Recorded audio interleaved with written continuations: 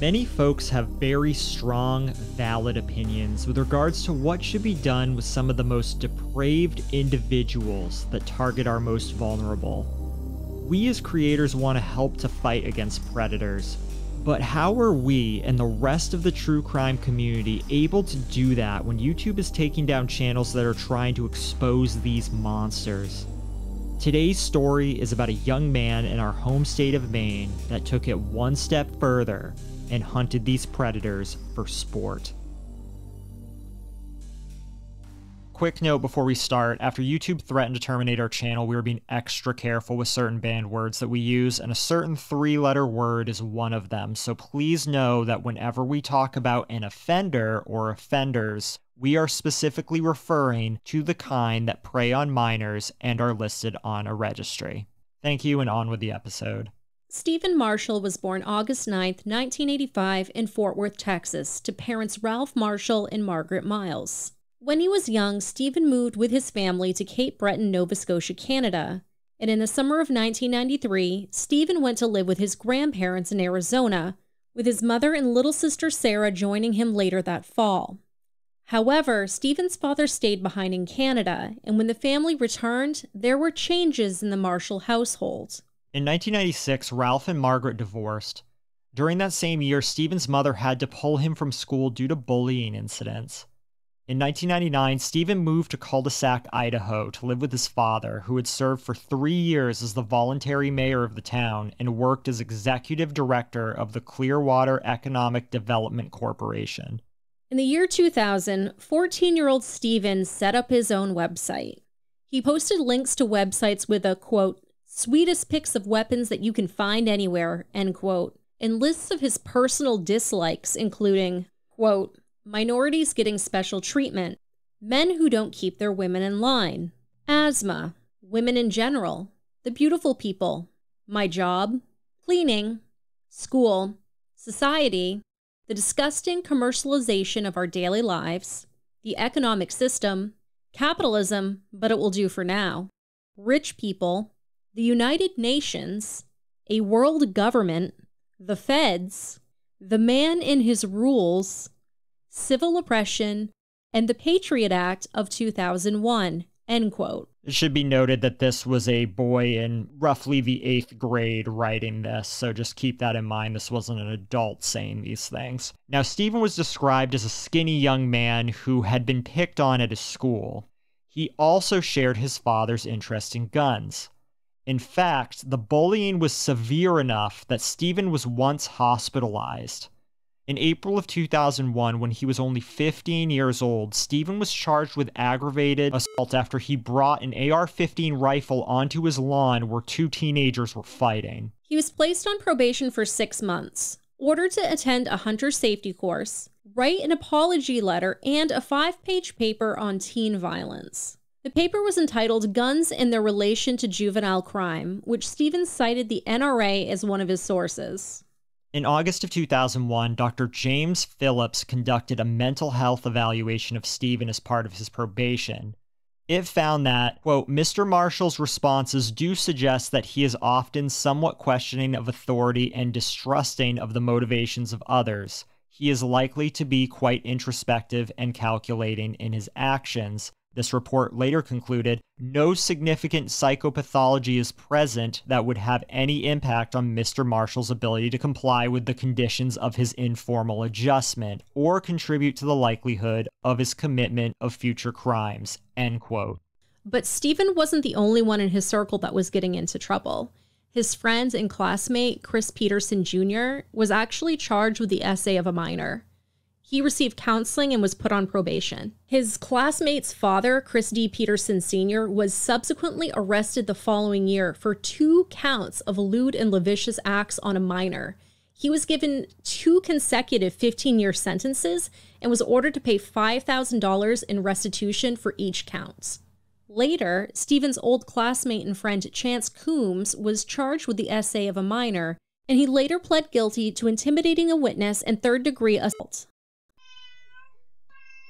Sorry about Prada. In 2003, Stephen's father, Ralph Marshall, moved to Colorado and subsequently rekindled a relationship with his first wife, and then moved to Holton, Maine. where he became the economic developer with the Holton Band of Maliseets, which is one of the Native American tribes here in Maine. Meanwhile, Stephen briefly moved to Phoenix, Arizona to live with a half-sister and her family, before moving back in with his mother, Margaret, and his stepfather in Cape Breton, Nova Scotia. Stephen attempted to enlist in the U.S. Army, but was rejected due to his asthma. Throughout his formative years, Stephen moved around quite a bit. He lived in several states in America, as well as the Canadian province of Nova Scotia, all within 2 decades. It was quite clear that Stephen never felt grounded. Though he was described as quiet and reserved, he did lash out at least once when he threatened to kill his stepfather when his stepfather criticized him for losing his job at a call center. After the aforementioned fight, Stephen lived for a short period in a boarding house in the Whitney Pier neighborhood of Sydney, Nova Scotia, which he soon left after a fellow tenant, Francis Doyle, propositioned him, whom he later learned was a convicted offender. Later, he told his father that he was upset that the man made a pass at him, but he was even more upset that he was living next door to a man that he did not know was an offender. Though he didn't dwell on the incident, he was protective of his younger sister and told his mother that offenders, specifically the ones that target young kids, were the lowlifes and scums of the earth. By all accounts, Stephen's parents thought that their son was on track to get his life together. It was now the spring of 2006, and Stephen had converted to Christianity just a few months prior and got a job as a dishwasher. He had moved into an apartment on Regent Street and made friends with his housemates. He gave up smoking, took up jogging, and began thinking of his future. And part of that future was a move to Maine with his father, and the two of them began driving around looking for homes for Stephen. However, inside of Stephen was a much darker side that his parents did not immediately recognize. His laptop contained folders downloaded from offender registries all over the country, and the background of his laptop was an image of Jesus Christ holding a rifle while knocking on someone's door. In a camouflage backpack, Stephen began carrying around survival gear and 3 books: The Art of War, the SAS Survival Guide, and a Bible. Stephen also began to show signs of depression, and he would often faint at work. As we mentioned prior, Stephen and his father shared a love of guns. And on a planned visit just days before Easter Sunday, the first thing that Stephen wanted to do while at his father's house in Holton, Maine, was to go to a gun range. This was something that he couldn't do in Canada because his mother and his stepfather didn't keep guns. However, the bad weather prevented the practice, so Stephen spent the entirety of his visit just cleaning his father's guns. On April 15th, 2006, the night before Easter Sunday, as his father slept, Stephen took a Colt AR-15 rifle and guns from his father's safe, slipped out of a bedroom window, and drove off in his father's 2002 Toyota Tacoma, as his own vehicle had broken down on the drive to his house. But beyond the artillery that Stephen brought with him, he was armed with something else: a hit list. Stephen had looked up at least 34 names on the Maine's online offender registry before targeting 2 of them: 57-year-old Joseph Gray of Milo and 24-year-old William Elliott of Corinth.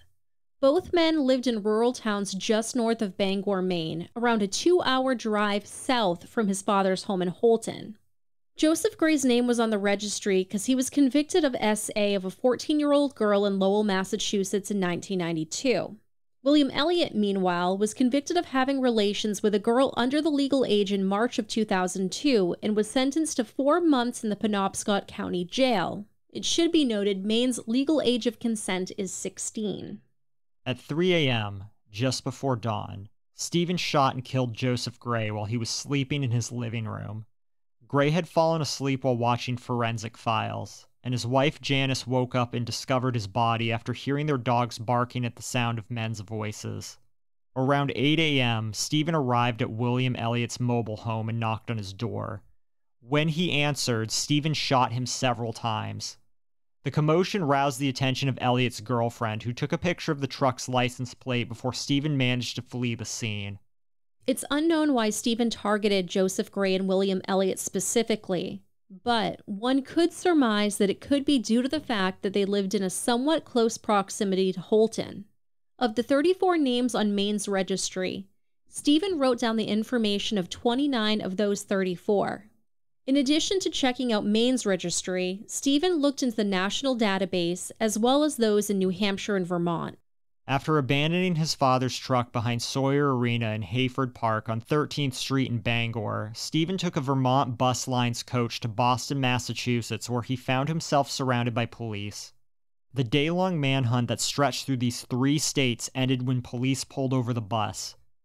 With the bus surrounded and no escape in sight, 20-year-old Stephen Marshall took his own life by shooting himself in the head with his father's .45 while sitting in the 13th row behind the driver just outside of Boston's South Station. When paramedics arrived, they found a second handgun in Stephen's possession. No one else on the bus was injured, but 5 passengers who were splattered with blood were taken to the area hospitals to be examined. Stephen's laptop was recovered and analyzed by Detective Scott Bradeen of the Maine Computer Crimes Task Force, who coincidentally is my old landlord. The GPS tracking on Stephen's laptop painted a picture of his movements the evening and morning of the incidents and indicated that he had gone by the homes of at least 4 other men on Maine's registry, none of which who were harmed. The killings renewed a debate on the fairness and the safety of posting the names of these offenders online. According to Stephen McCausland, who is the spokesperson for the Maine Department of Public Safety, the registry is the most visited page on the state of Maine's website. Vigilantism towards offenders of this nature is not uncommon at all. But what is rare are those that seek to kill people who have offended or are currently on the registry. One person that comes to mind is Patrick Drum, who himself suffered SA when he was a kid, and he had a father who committed SA against other minors. He grew up with this duty to protect others that he felt were in danger of SA, and then he finally made a list of people who were on the registry for the worst offenses possible and managed to kill 2 of them before being apprehended. He is now permanently in solitary confinement because every time they try to release him into the prison's general population, he immediately tries to kill inmates who have offenses against minors. His case is an interesting one, and we'd love to cover it at some point in the future. More recently, there is the case of Cain Velasquez, which is still developing. Cain was an NCAA All-American wrestler in college, and most notably was a 2-time UFC heavyweight champion. He is widely considered one of the greatest MMA heavyweights of all time, with wins over the likes of Brock Lesnar, Junior Dos Santos, Antonio Bigfoot Silva, and Antonio Rodrigo Nogueira. At the time of this recording, he is still the record holder for the highest significant strike percentage in the heavyweight division at 57.62%, most takedowns in the UFC heavyweight history at 34 completed takedowns, and most total strikes landed in heavyweight history at 1,464. Anyone who follows combat sports knows these are insane numbers for the heavyweight division. On February 28th of 2002, it is alleged that Cain chased after a truck carrying Harry Goularte Jr., as well as Goularte's mother and stepfather. Goularte Jr. was arrested prior to this incident and released on bond. The reason being was because Goularte allegedly committed SA on a minor while at a daycare, and the minor in question is a close family relative of Cain Velasquez. Now, allegedly, Cain proceeded to ram the truck with his SUV and then fired multiple rounds into the vehicle using a .40 caliber handgun. Goularte Jr. was unharmed, but his stepfather was struck by gunfire and received non-life-threatening injuries. Cain Velasquez was formally charged with 1 count of attempted first-degree homicide, as well as additional charges related to discharging the firearm and use of it in the attack. He is currently awaiting a bail hearing on June 10th after being denied his first one in March. This case is still developing, and it's one we plan to cover after it's been completed. Since then, he's received an outpouring of support from the MMA community and beyond, with the hashtag #FreeCain trending on Twitter for a period of time. Cain's lawyer produced 37 letters of support from many people in the MMA community, such as Dana White, Habib Nurmagomedov, and Daniel Cormier. This case is notable because so often we hear people say, if somebody ever did this to my kid or my relative, I'd kill them. And, well, Cain is one of those few people who went and tried to do just that. Things like this happen in other countries too. One such example is in India, where rumors of trafficking and SA against minors led to vigilante mobs that have hunted down and killed at least 29 people suspected of committing such crimes. More commonly, what we see here in America and in the UK are groups of people who perform stings to try to lure these predators to public places and subsequently have them arrested. There are many such examples of this online, particularly on Facebook. There are many groups that exist, such as Hunted and Confronted in America and Guardians of the North in the UK. There are obvious dangers and criticisms of vigilantism, even when it comes to going after offenders such as this. And a proper deep dive of the benefits versus danger of vigilantism would require its own video and is beyond the scope of today's episode. But there is one thing that I feel that we can speak upon, and that's YouTube's interference in creators who are simply trying to raise awareness about predators, trafficking rings, and sites and communities online that prey on minors.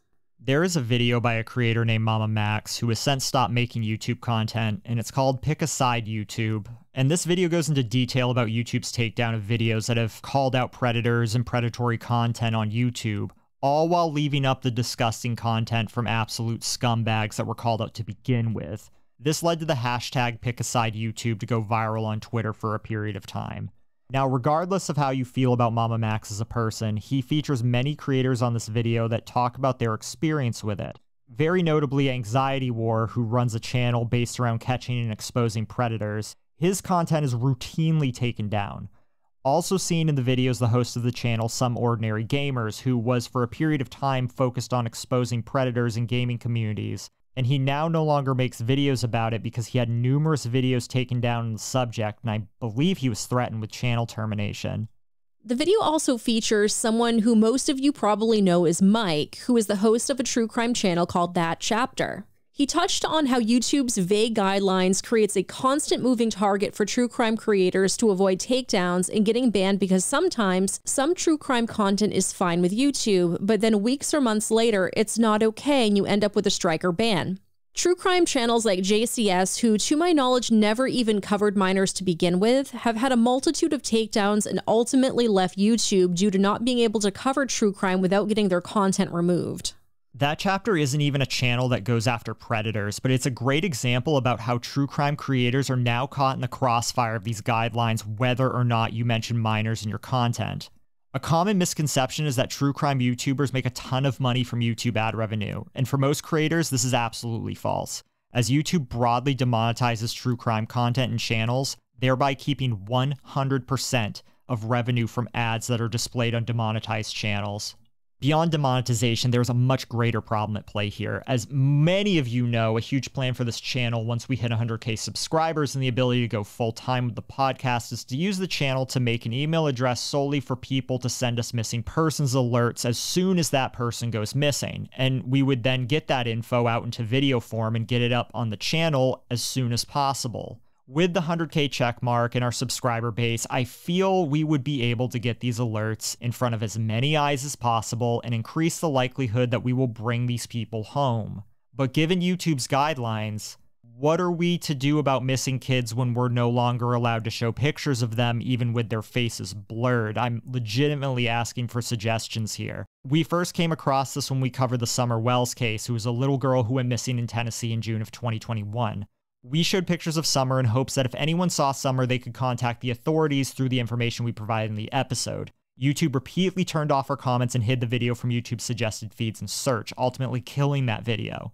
And many of our subscribers told us they never got notified that we released the video, even the ones that had bell notifications turned on. This happened many more times whenever we covered cases of minors, alive or dead. YouTube would follow the same process, and it led to our channel being throttled for months.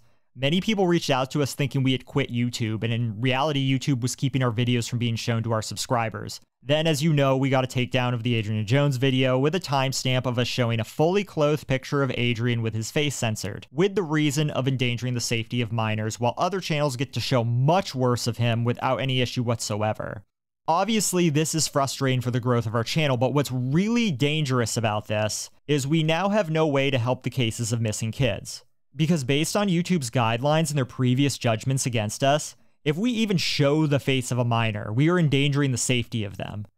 If you notice, we always use the word kids or minors. It's because these aren't banned words according to YouTube's AI.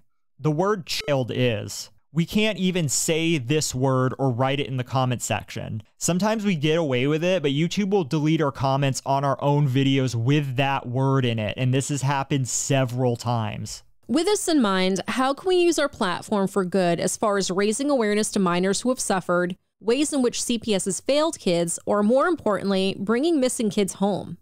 We really do not know, and we would appreciate your input or suggestions in the comment section below. If you are a true crime creator and have suffered censorship or had your channel threatened by YouTube, I would really like to discuss with you what your situation has been like and how you've dealt with it going forward.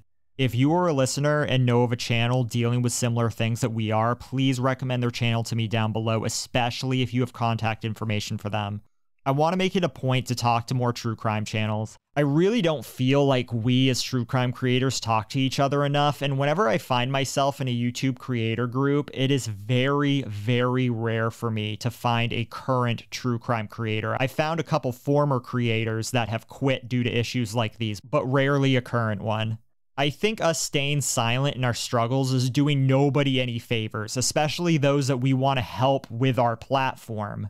I think there's a lot of problems in the true crime community, but overall, I think everyone is trying to do a lot of good, and I want to help the community grow and succeed, especially when YouTube is making people feel like they can't be true crime creators or is discouraging them from doing so. I especially want to help those that are devoted to raising awareness about systemic problems in the world, calling out predatory practices, and bringing missing people home. If you support what we're trying to accomplish with this channel and with the true crime community, if you could hit that subscribe button, it would mean the world to us, and hopefully with raising our platform, we will be able to make positive change on YouTube. We also have a very wonderful group of people going that extra step to support us on Patreon. I will put their names up right now. I want to say welcome to one new patron this week, Catherine, welcome. And shout out to our Levi tier patrons, Levi, Hollie, Chaka, Amelia, and Casa De Cadejo. There's their lovely pictures right now. Kiki and Melissa, there's their lovely pictures right now. Thank you so much for supporting us in the ways in which you do. And if you too want to support us on Patreon, patreon.com/themiserymachine, you get access to all of our secret episodes, and you may even get a postcard. A haunted one. Patreon.com/themiserymachine. There's Halls and Dolls, Hollie's mask store. If you want access to the best quality masks we've ever worn, please go to Hollie's Etsy link down below. One last thing, if you could give all the good vibes, prayers, well wishes to our little bean, Prada. She just had emergency surgery. She's doing okay right now. She's struggling a little bit. She's still with us and she's fighting. Our little bean means so much to us, and we want to keep her around for many more years. So please keep her in your thoughts, and hopefully you will hear her mouthiness next week as well. But until next week, we love you. We love you. Bye. Bye.